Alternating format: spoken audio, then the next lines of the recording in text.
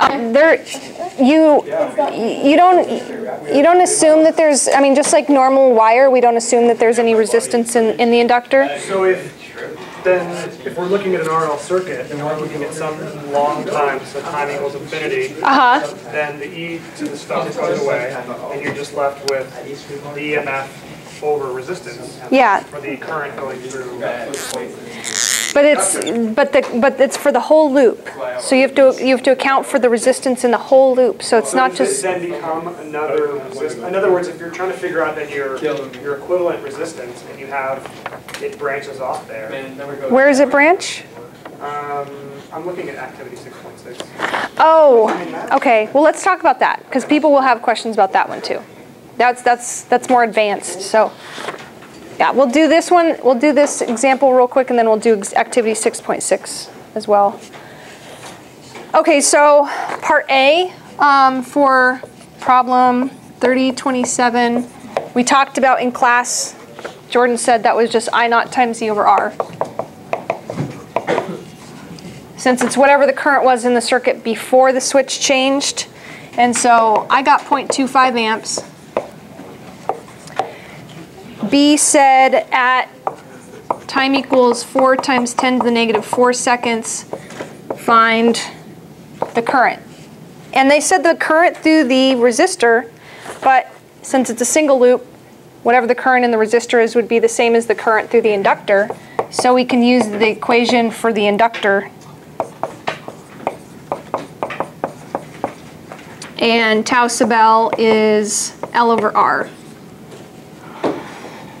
So I calculated tau sub L first, so 6.6 repeating times 10 to the negative 4 seconds. And then I put this all in to the equation, e to the minus 4 times 10 to the negative 4 seconds divided by 6.6 times 10 to the negative 4 seconds. And I got approximately 1.372 amps, so that's some long repeating number. And then for part C, it says at the same time, it wants you to find the voltage drop across the inductor, or the voltage across the inductor, not the voltage drop.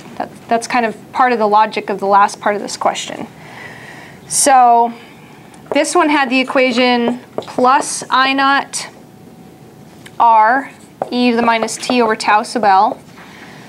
So this is one where you can hit second enter on your calculator and have it repeat the equation from up here, so you don't have to type all this stuff in the exponent all over again. And then you can just add in a multiplied by R in here.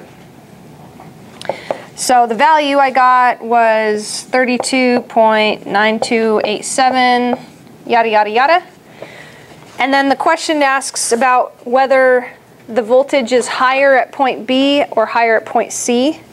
And the logic I used was whenever we talk about voltage across devices, when we've talked about conductors and resistors, capacitors and resistors before, we always talked about the voltage dropping across those devices.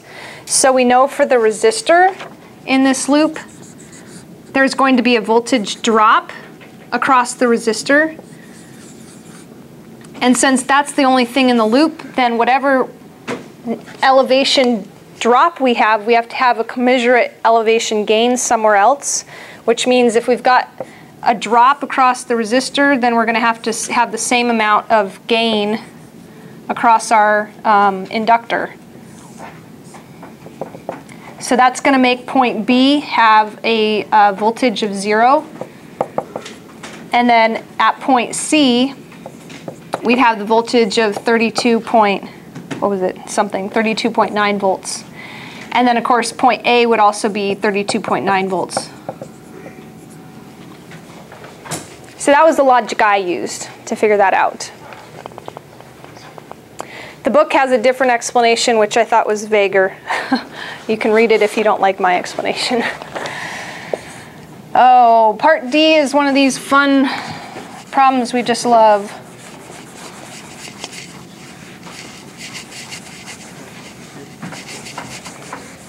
So questions so far on A through C? No? All right, D, they want us to find the time when the current is half of the initial current. So our current equation was right here. So the left-hand side, we're looking for when that current equals 1/2 I initial. The right-hand side looks the same, I initial e to the minus t over tau sub L. So basically this is just an algebra problem trying to get t out of the exponent. We've got to remember how to do that. So this goes away. So we have 1/2 equals e to the minus t over tau sub L. So what's our trick to get something out of an exponential? Natural log.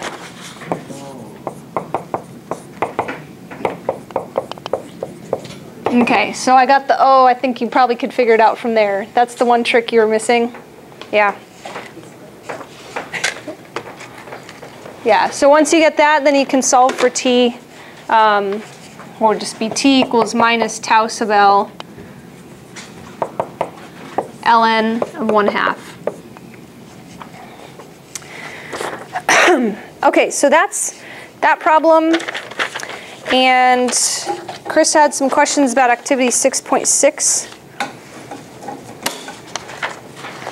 I actually have my own handwritten solution in here, so I probably don't need to do the whole thing on the board for you because it's probably exactly what I wrote here.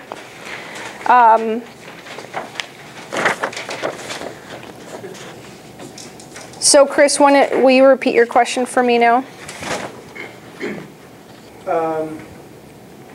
My question was just like how, so if we're using our RL circuit equations, and we say, okay, well, time is infinity, it's going to be a long time. So the e to the stuff is going to go away, and we're left with the current through the inductor is going to be equal to the EMF over resistance. What resistance are we using? Okay. So that's at time equals infinity for the rising current case? Yeah, so part B, sorry. Yeah. Oh, The second part of part A? Yeah. Okay. So,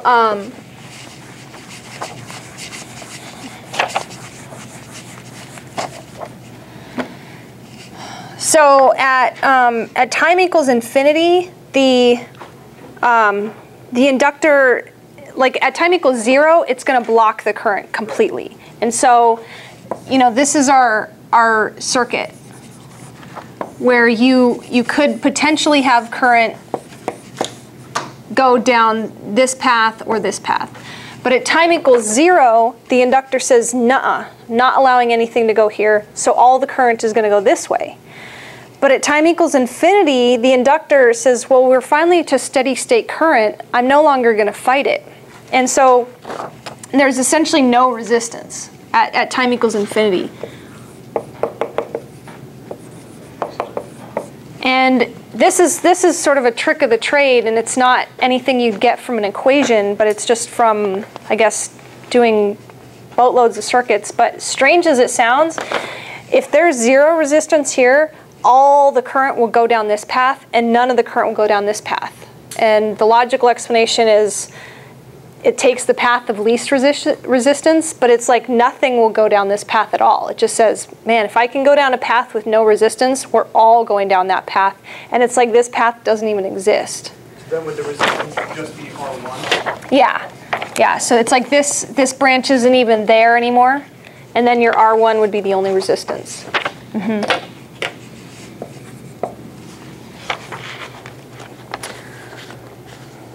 The question was only asking for the current in R2. So R2 is just 0 because, Got it. Yeah.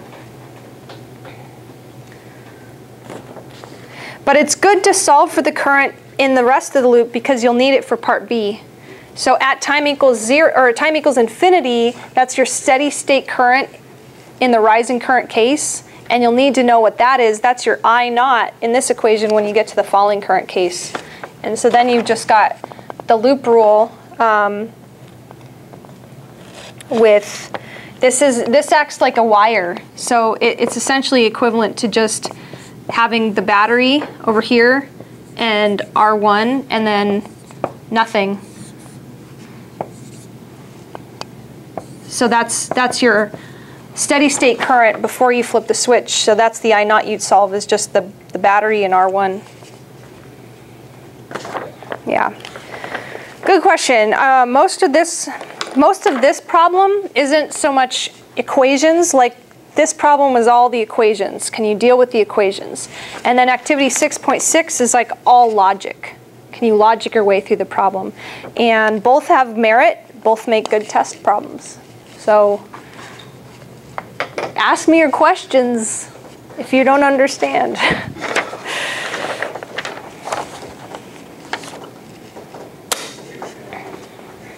Nothing? That's all I got for today. That's the end of the lecture. So, question. Yeah. The VL and the VR, is that leaving the circuit and one is returning, or left and right? Oh, no, resistor versus inductor. So this situation is that, like with the problem 3027, this would be your voltage drop across your resistor. And then this is your voltage rise across the inductor. And that's why they're equal and opposite, because they're the only things left in the circuit once the battery's disconnected.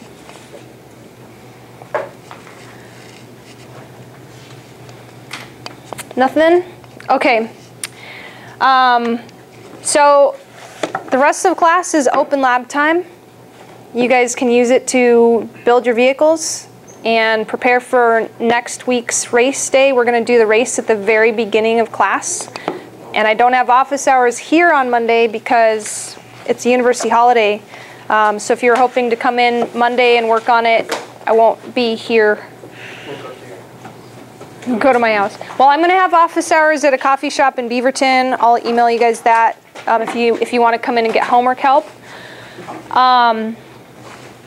I do have class Wednesday evening if you need to come in and get supplies or something. There will be another time during the week next week that you could come in this classroom. Or you can always email Richard Ellis if you need to get in. But you guys have, well, until you want to leave to use what's in here. I'll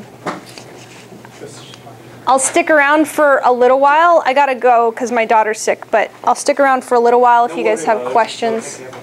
We okay. Well, I mean, if people have like pressing questions, they've been waiting all week.